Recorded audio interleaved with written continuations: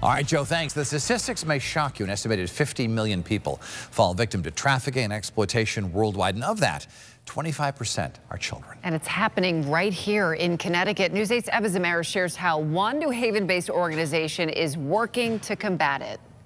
It's happening in every county in Connecticut.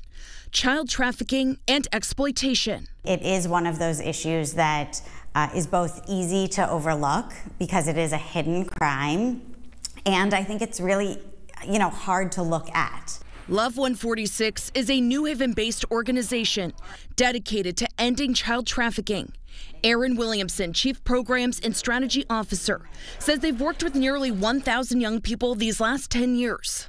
Traffickers spend a long time grooming and recruiting these kids, right? And so by the time they're exploiting these kids, they're not that stranger they met on the internet, or they're not that random guy down the street. In some cases, exploiters have been family members, peers, romantic partners, community leaders, and educators.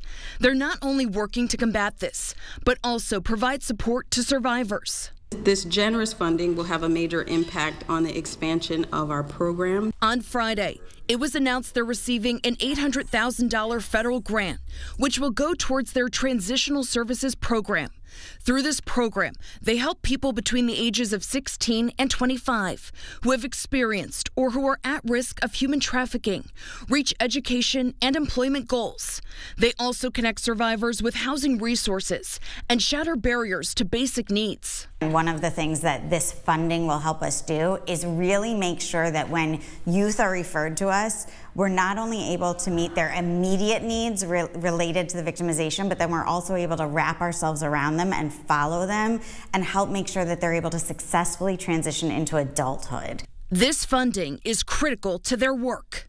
A lot of folks are in denial about it. They don't see it right in front of them, so they think it is a thing of the past. The hope is to help them live a life independently and free of exploitation.